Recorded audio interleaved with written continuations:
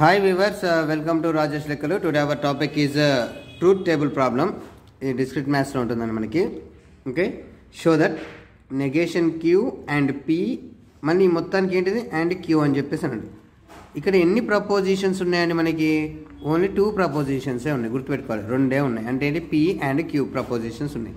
కాబట్టి మనం ఎన్ని స్టేట్మెంట్స్ తీసుకోవాలి? 4 స్టేట్మెంట్స్ తీసుకోవాలి. Okay right. దీన్ని నేను ఎలా చేస్తాను చూడండి అమ్మ. మీరు అండ్ సింబల్ ఉంది, అండ్ సింబల్ అనగానే మనం ఇంకొకటి గుర్తుపెట్టుకోవాలి, ఏంటంటే ఎనీ 2 స్టేట్మెంట్స్ ట్రూ అయితేనే ట్రూ, ఓకే, లేదు అంటే అన్ని ఫాల్సే. ఇది గుర్తుపెట్టుకోవాలండి, ఓకేనండి. Right. The following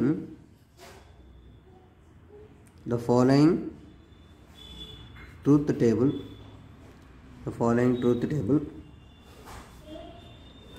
right. P Q negation queue. ఇక్కడ ఏమడిగాడు మనకి? Negation queue. ఓకే, నెక్స్ట్ ఈ బ్రాకెట్లో ఉన్నది చేయాలండి. నెగేషన్ క్యూ అండ్ పి, మళ్ళీ వచ్చేసి negation Q and P and queue.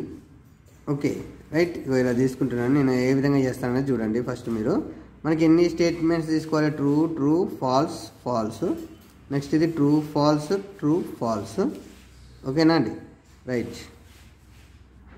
ఇప్పుడు వచ్చేసి మనకి ఏంటంటే నెగేషన్ అండి. నెగేషన్ క్యూ అంటే ట్రూ ఉంటే ఫాల్స్ కావాలి, ఫాల్స్ అంటే ట్రూ కావాలి కదా. Falls, true, falls, true. ఓకేనా అండి.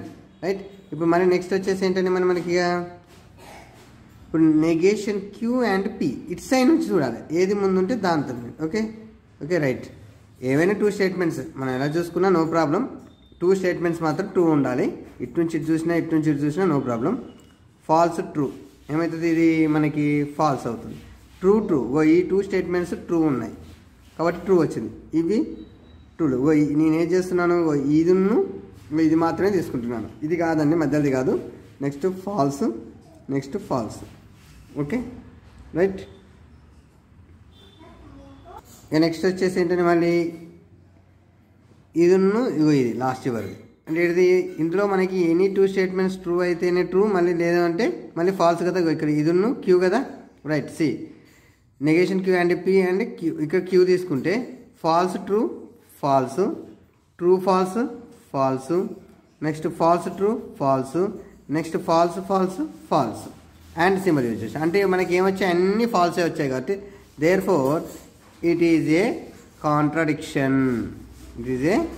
కాంట్రడిక్షన్. ఓకేనండి. అంటే మనం ఇప్పుడు గుర్తుపెట్టుకోవాలి, మీరు ఏవైనా 2 ప్రపోజిషన్స్ ఇచ్చి మాత్రమే మనకి ట్రూత్ టేబుల్ చేయమంటే 4 స్టేట్మెంట్స్ మధ్య వీటిని స్టేట్మెంట్స్ అంటారు. ఈ 4 స్టేట్మెంట్స్ మాత్రమే వస్తాయి. ఓకే. ఇంకొకటి మీకు అండ్ సింబల్ అనగానే మళ్ళీ మనకు గుర్తుకొచ్చేది ఏంటిది? ఎనీ 2 స్టేట్మెంట్స్ ట్రూ అయితే 2 అని గుర్తుకు రావాలి. ఆర్ అంటే ఎనీ 2 ఫాల్స్ అయితే ఫాల్స్ అని గుర్తుకు రావాలి. అండ్ సింబల్ అంటే ఫస్ట్ స్టేట్మెంట్ ట్రూ ఉండి సెకండ్ స్టేట్మెంట్ ఫాల్స్ ఉంటే మనకి ఇది ఫాల్స్ అవుతుంది, రిమైనింగ్ అని ట్రూ అవుతాయి. ఓకేనా. ఇది బైసెక్షన్ అంటే ట్రూ, ట్రూ ఉన్నప్పుడు ట్రూ అవుతుంది, 2 ఫాల్స్ ఉన్నప్పుడు ట్రూ అవుతుంది. ఇది ఇట్లా ఇంతే సింపుల్, ఇంతకు మించి ఏం లేదండి. ఎలా ఇచ్చినా చేద్దాం. ఇంకొక మనం ప్రాబ్లం చూద్దామండి. రైట్. నెక్స్ట్ ప్రాబ్లం చూడండి. Show that P conditional queue. ఇది బై కండిషనల్ అంటే ఇలా సింబల్ మనకి ఇలా ఉన్నవన్నీ కూడా మనం యాక్చువల్లీ ఇలా ఇస్తారు, ఒక్కొక్కసారి ఇలా కూడా ఇవ్వచ్చు. అందుకే మీకు ఇది చెప్పాను. మనం ఇలా చేద్దామండి. ఓకే, దీన్ని బై కండిషనల్ అంటాం. Negation P conditional queue. Okay right. Solution truth table. ఇక్కడ హౌ మెనీ ప్రపోజిషన్స్? ఓన్లీ 2 ప్రపోజిషన్సే ఉన్నాయి. అంటే 2 ప్రపోజిషన్స్ ఉన్నాయి కాబట్టి మనం 4 స్టేట్మెంట్స్ తీసుకుంటాం. ఓకేనా అండి. The following truth table. Okay right. P Q. Okay, మళ్ళీ P conditional queue. Okay, next negation P, next negation P conditional queue, next వచ్చేసి P conditional Q by conditional negation P conditional queue. ఓకేనా అండి. Right. ఇది truth table మనకు వచ్చేసి.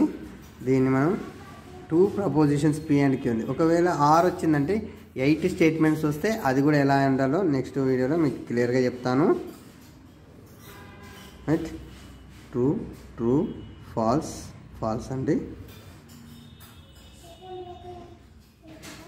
Right next ఇదేంటండి true false true false ఇప్పుడు condition ఏంటిది మనకి ఫస్ట్ స్టేట్మెంట్ ట్రూ అయ్యి సెకండ్ స్టేట్మెంట్ ఫాల్స్ అయితే అది ఫాల్స్ రిమైనింగ్ అన్నీ ఏంటండి మనకి ట్రూసే కదా అంతేనా అండి సో ట్రూ ఇది ఒక్కటే ఫాల్స్ అవుతుంది రిమైనింగ్ ట్రూస్ అవుతుంది ఓకే రైట్ నెగేషన్ పీ కావాలి మనకి నెగేషన్ పీ అంటే ఏంటిది ఇక్కడ ట్రూ ఉంటే ఫాల్స్ ఇక్కడ ఫాల్స్ నెక్స్ట్ ట్రూ ఇప్పుడు వచ్చేసి మనకేంటి negation P conditional queue okay negation P conditional queue మళ్ళీ ఇటు సైడ్ నుంచి ఇటు చూడాలి ఇటు సైడ్ నుంచి ఎటైతే అంటే ఫస్ట్ స్టేట్మెంట్ ఇదే అవుతుంది అనమాట నెగేషన్ పీ అనేది ఫస్ట్ స్టేట్మెంట్ అవుతుంది ఫస్ట్ ప్రపోజిషన్ అవుతుంది ఇదేమో సెకండ్ అవుతుంది సో కాబట్టి ఏంటిది ఈ కండిషన్ ఫస్ట్ స్టేట్మెంట్ ట్రూ ఉండి సెకండ్ స్టేట్మెంట్ ఫాల్స్ ఎక్కడ ఉంది ఇక్కడ ఫస్ట్ స్టేట్మెంట్ ట్రూ ఉండి సెకండ్ స్టేట్మెంట్ ఫాల్స్ ఉంది కాబట్టి ఇది మాత్రమే ఫాల్స్ అంటే రిమైనింగ్ అన్నీ ఏంటండి ట్రూసే కదా అట్లా సింపుల్ లాజిక్ ఆ లాజిక్ తోటి వెళ్ళిపోవాలి మనం అంతేనండి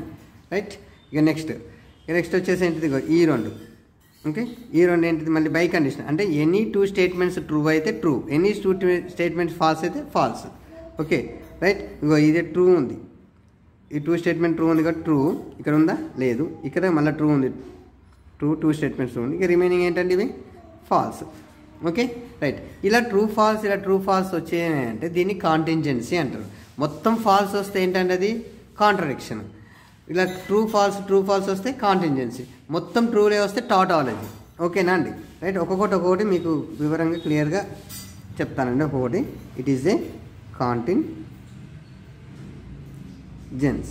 అర్థమైందా అండి మొత్తం ఫాల్సే వస్తే రిజల్ట్ ఫాల్సే వస్తే కాంట్రడిక్షన్ కానీ ఇలా ట్రూ ఫాల్స్ వస్తే కాంటింజెన్సీ మొత్తం ట్రూలే వస్తే టాటాలజీ ఓకే రైట్ ఈ నెక్స్ట్ ప్రాబ్లం చూడండి మన ఇక్కడ వచ్చేసి ఏంటంటే show that PR Q and negation queue మొత్తానికి ఏంటిది కండిషన్ నెగేషన్ పి అంటే మళ్ళీ ఎన్ని ప్రపోజిషన్స్ ఉన్నాయి మనకి ఇక్కడ వచ్చేసి 2 ప్రపోజిషన్సే ఉన్నాయి okay the following truth table ఏంటంటే పి క్యూ ట్రూ ప్రపోజిషన్సే ఉన్నప్పుడు 4 స్టేట్మెంట్స్ తీసుకుంటామని ఇంతకుముందే చెప్పాను మీకు ఓకే నెక్స్ట్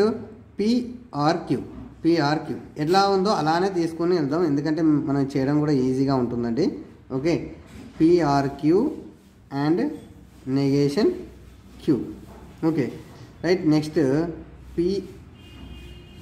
నెగేషన్ పి తీసుకుందాం నెగేషన్ పి ఓకే రైట్ ఎందుకంటే ఇది అయిపోయిన తర్వాత మళ్ళీ దీన్ని ఏం చేయాలి మనం నెగేషన్ పి దీనికి కండిషనల్ నెగేషన్ పి కదండి సో మళ్ళీ ఇదేంటిది దీన్ని ఒక్కొక్కసారి మనం క్యాపిటల్ ఎక్స్ కానీ క్యాపిటల్ వై కానీ ఇంత పెద్దది రాయడం ఇబ్బంది అవుతుంది అనుకుంటే క్యాపిటల్ ఎక్స్ క్యాపిటల్ వై అని కూడా తీసుకోవచ్చు ఓకేనండి రైట్ లేదు దీన్ని మొత్తాన్ని క్యాపిటల్ పి అనుకోని లేకపోతే క్యాపిటల్ ఏ కానీ క్యాపిటల్ బి కానీ అలా కూడా అనుకోవచ్చు అండి నో ప్రాబ్లమ్ ఇంత పెద్దది రాయడం కష్టమవుతుంది అనుకుంటే PRQ and negation queue conditional negation P okay right మనం 4 స్టేట్మెంట్స్ తీసుకుందాం ఎందుకంటే 2 ప్రపోజిషన్స్ కాబట్టి 4 స్టేట్మెంట్స్ అండి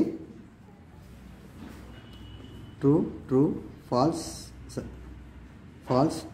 true false okay right PRQ అనగానే ఏంటంటే ఇక్కడ మనకి వచ్చేసి 2 స్టేట్మెంట్స్ ఫాల్స్ అయితే ఫాల్స్ రిమైనింగ్ అని ఏంటండి ట్రూ ఓకే నెగేషన్ క్యూ అన్నాడు కాబట్టి ఫాల్స్ ట్రూ ఓకే ఇప్పుడు యాండ్ చేయాలి ఏంటిది ఈ రెండింటిని యాండ్ సింబల్ యూజ్ చేస్తే ఎనీ 2 స్టేట్మెంట్స్ ట్రూ అయితే రిమైనింగ్ అన్నీ ఏంటండి ఫాల్స్ కదా రైట్ ట్రూ ఫాల్స్ ఇప్పుడు నెగేషన్ పి ఇగో ఇది ఏంటండి ఇది ఫాల్స్ నెక్స్ట్ ట్రూ ఓకేనా ఇప్పుడు దీని నుండి ఈ కండిషన్ రావాలి దీనికి అంటే ఫస్ట్ స్టేట్మెంట్ ట్రూ అయ్యి సెకండ్ స్టేట్మెంట్ ఫాల్స్ అయితే ఫాల్స్ రిమైనింగ్ అన్నీ ఏంటండి ట్రూలే కదా అంతేనా రైట్ ఓకే ఇది కూడా ఏంటండి ట్రూ ఫాల్స్ వచ్చాయి కాబట్టి ఇదేంటి contingency therefore it is a contingency ఓకేనండి దీంట్లో డౌట్ ఉందంటే కామెంట్ పెట్టండి. Please subscribe my channel. Don't forget like and share. Thank you.